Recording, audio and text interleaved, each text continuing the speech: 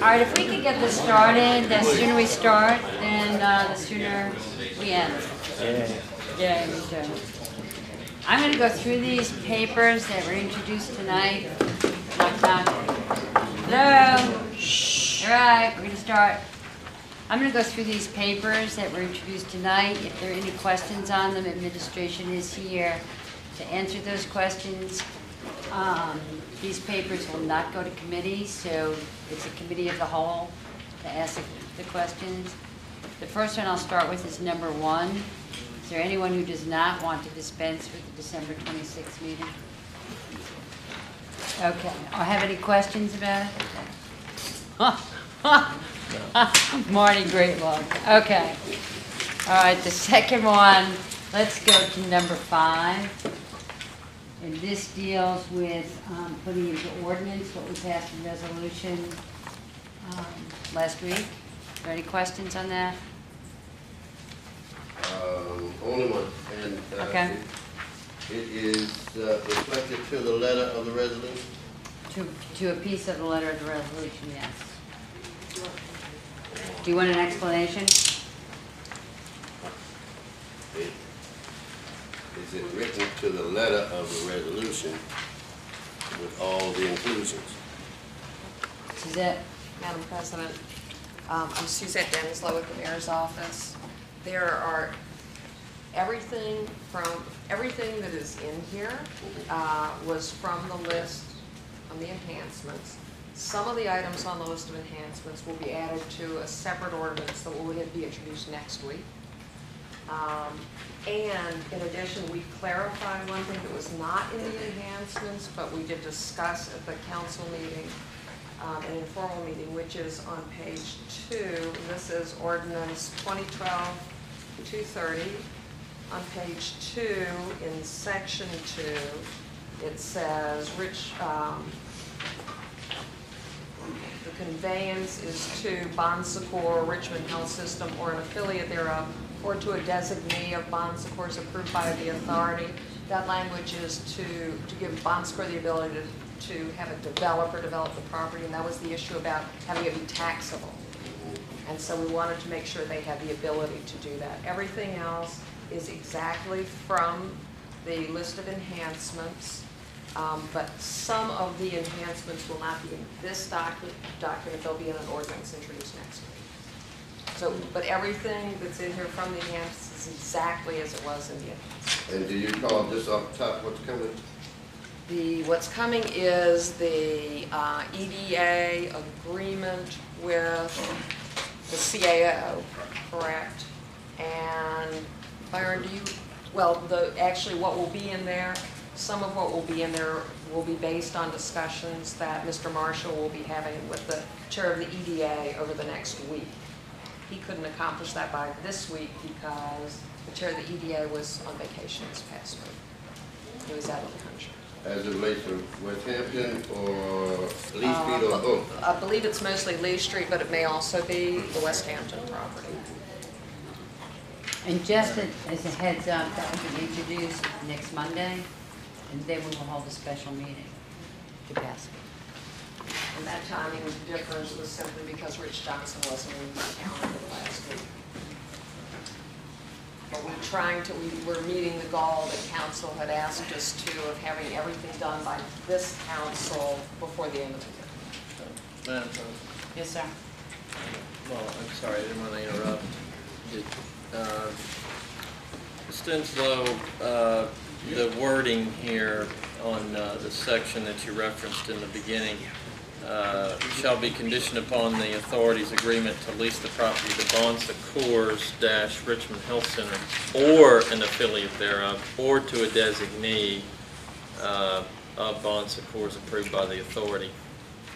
The "ors" in there would indicate to me that any one of these entities can do it, but Bon Secours Richmond Health System, are they by definition a non-taxable entity from a real estate tax point? I mean, I want to make it crystal clear that the owner, or excuse me, the lessee of this property will be paying real estate taxes, and I don't want any nuance in there to prevent that from happening, because that'll be a huge gaping hole in our plans for the revenue for this development.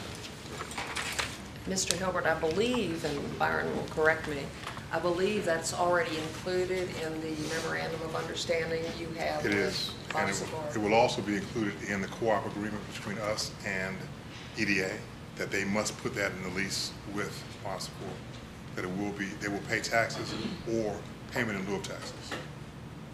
Equal to the tax rate? Yes. On an annual basis? Exactly. Okay.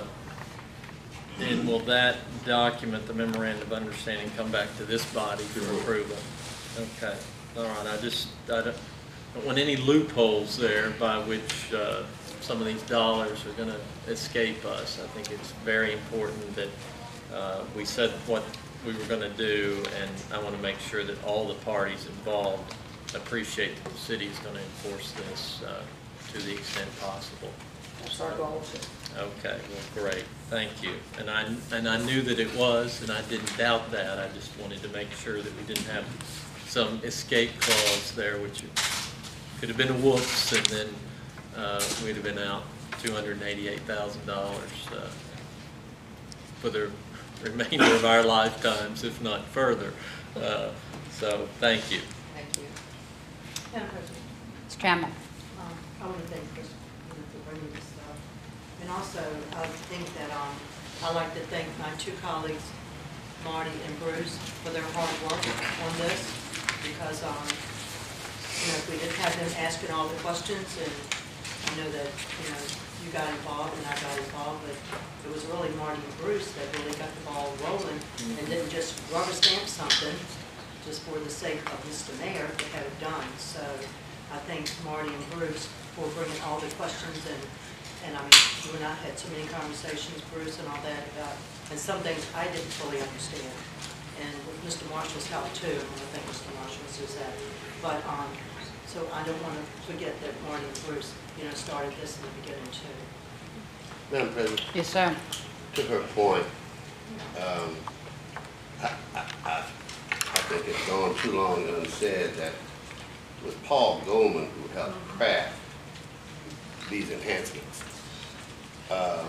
Right over the telephone, we went down the list one by one and consulted with all of the parties before we moved forward with anything. So I asked him last week if he wanted attribution, and he sort of said no, and now he's saying, well, maybe so.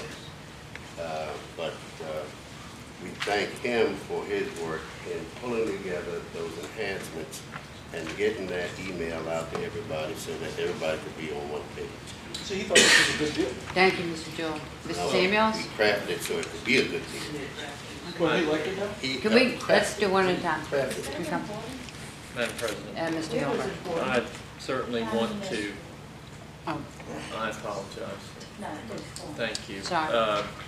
To Ms. Tareva's point here, I know she doesn't like it when I call her Ms. Trammell, that we have, I think this was, and forgive me if I haven't acknowledged the contributions of you all, Mr. Tyler, as well as Mr. Jewell, and I appreciate Mr. Goldman's volunteer activity on making this work, and certainly his input, I want to say, was very helpful. And I believe that he had reached out on this matter, and so I do appreciate his work on this. And it's not everybody that would volunteer their time and effort on this, and I appreciate that. So forgive me if I know there's been plenty of media reports about this situation, and I want to publicly acknowledge everyone's assistance in making sure that this happened. It was certainly a team effort, and I appreciate it. And lastly, I do want to say that we wouldn't have had a deal without one being proposed in the first place. So I certainly appreciate Mr. Hicks and Ms. Denslow and their meeting with us, and did want to acknowledge acknowledge the mayor for originally putting up this idea and Mr. Marshall. So I think it was totally a team effort. I think we got the best result in the end. Thank you. Thank you, Mr. Gilbert. Ms. Robertson, did you have something to add? No, I didn't want to suggest that it wasn't important. That wasn't what I'm suggesting. What I am saying is that, you know, I think there were lots of discussions that were had by lots of people, and I think some provided more than others. But I think what happened in this entire process, that there was a willingness of all parties that were involved to re-scrub this deal, to listen to advice from every source that it came from, and that everybody's contribution added value in the restructuring of this deal to get it to the point that it is at the present time. And so I do think that it was a good demonstration of collaboration, of people bringing to the table their recommendation and their expertise for a great cause. And what was brought to us has certainly been enhanced in the process, and major contributions were made by some, or much more than others. But everybody's contribution, I think, is valuable, and at the end of the day, we've demonstrated that when we all try to contribute what we have to contribute in the process, but there is always room to improve upon. And that's the lesson that I take away from this, is that regardless how great a deal is when it hits the table, there's always an opportunity to really scrub it a whole lot more and be amazed at what else can come out of it. So my thanks to everybody that had anything at all, and to great contributions to offer to get us to where we are. Thank you, Ms. Robertson. Any other comments? Good job done by all. Very good. Okay. Let's take number 3 and number 4 together, because I think they sort of go together.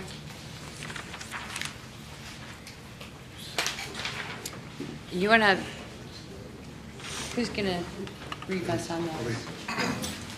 Lee, you want to tell us a little about these 2 papers? Lee and Ray. Back to talk about the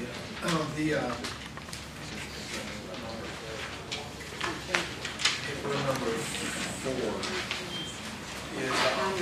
is basically paper number 4 is the third leg of that removal of surfaces from the North Boulevard site.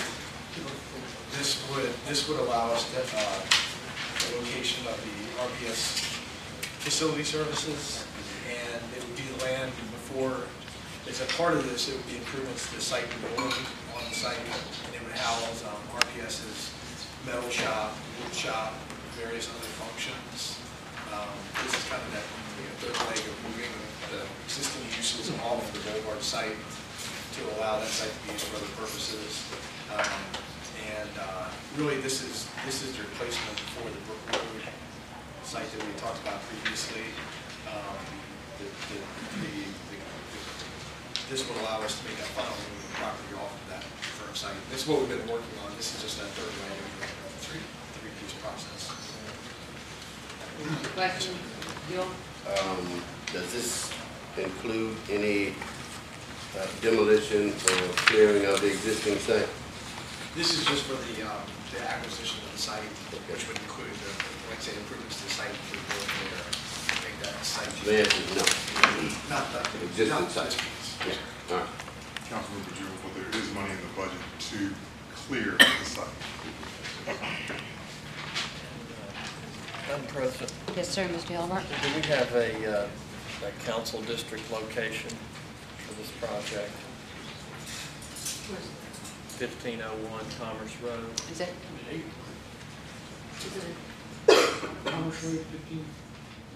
It's in the 6th district. Six. Did May I ask another question? Yes, sir. Thank Please you, do. Madam President. Mr. Robertson, were you part of these discussions, I guess, at all? Or? I'm not happy to say that I have not been, to the degree that I would like to have been. And my question is relates to the budget for this project, is whether or not that money was actually included in this adopted budget, or the reappropriation. I tried to get some answers to that. I went to the planning commission meeting today hoping I would get some answers to that, but it was on the consent agenda, and so it was adopted and approved by the planning commission very early, within the first 5 minutes of the meeting, and I missed the meeting. I called Mr. Batchelor to try to get more detailed information on the budget. He has attempted to provide me with some information after my phone call to him this afternoon about 3 o'clock, but I have not had an opportunity for a discussion on that. Thank you, Ms. Robertson. Thank you, Madam President. Any other questions on this? Well, Mr. Jewell? yeah, Mr. Marshall is here. See if he could answer that question. Yes. Those funds were applied to the adopted budget. Within the public works budget, we had placed about $1 million to deal with building relocation, either through leasing or purchasing. So those funds were budgeted about $1,052,000 in the public works budget, and that's where we're getting the $800,000 from. The $1.9 million in the debt budget, which is agency one in the general fund, those funds were probably debt calculation originally when we adopted the budget, but because of the refinancing we've done since the budget was adopted, it has generated some savings, and that savings is what we're using. So that will not be, there will not be any need for any additional revenue to cover these costs. These costs are already posted for savings or. And that transferring of the money, that would be paper number 3, correct? That's correct. Are there other questions on this? Comments? Okay. All right, now let's look at paper number 2. And that's to authorize the CAO to execute a grant contract between the City of Richmond and Richmond 2015 for the purpose of making a gift of $500,000 to Richmond 2015, Inc. Madam President, Yes, sir. do we have information as to where our neighbors are on this, being the counties of Chesterfield and Henrico, as to contributing to this project? Not that I'm saying that we don't need to do this. We do need to do this, but I want to make sure that we're still monitoring that situation, and we're certainly hopeful that they'll do the right thing. Mr. Marshall, can you answer that Sure. question? Okay. We met with the county managers from the 3 counties on the 15th of October.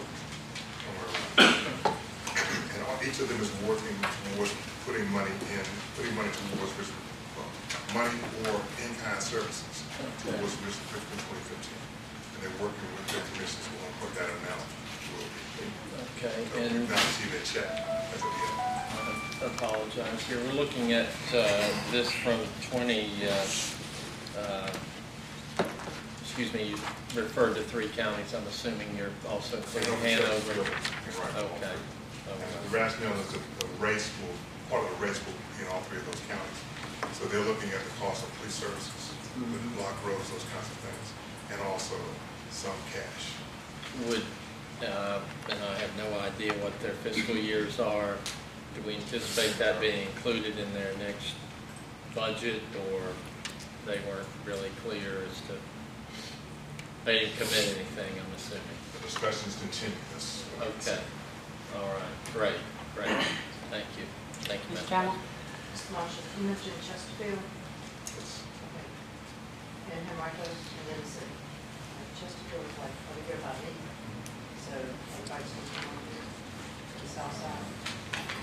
I don't know exactly where the route is, Councilman, I don't think off the top of my head. I don't think they've decided on routes yet. They haven't? Not out in the counties, there's some recommended routes, and what the counties are doing is looking at what it would cost them to police those, and then they're giving alternatives. And Hanover, Hanover's looking at a race out near Kings Dominion, so that's why they're starting at Kings Dominion, coming this way. And they're really time trials, mostly. Johnson? Thank you, Madam President. This opportunity to bring these bikers to the city is getting a lot of attention all around places. I was in Boston to attend the National League of Cities conference this week, and everybody's talking about it. So that's a great thing that we've done for the city. I'm interested in knowing how have we gotten to the point that we have a total budget for this project as to how much it's going to cost us with any type of breakdown and identification of all of the potential resources that we would, and the sources of those resources for this? There is a very broad budget. It is not down to a line at this point. We're still working on that. So we have an estimate of what is the total project is going to cost us? I think the estimate is around $21 million for the race itself, and another $4 to $5 million for legacy projects. Things that would about 4 to 5 million. That's off the top of my head. Or What they call legacy projects, things that would be done if they raise enough money, that would continue to go on after that race was over. After 2015, after the party's over. There would still be other races or track or improvements that the city could benefit from.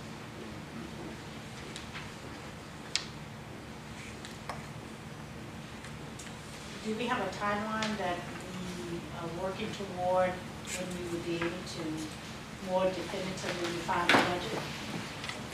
Is there a benchmark that we're working toward achieving that objective? There is a timeline. Councilmember, I don't have it off the top of my head. What I can do is send the council the answer to your two questions. I can give you the specific dollar amount for the budget, rather than my guess, and what the timeline is. And there's actually a meeting on this Wednesday, phone meeting this Wednesday, where I can see if I can get an update. So I'll send an answer out on Thursday. Okay? Sure. Dr. Nebo?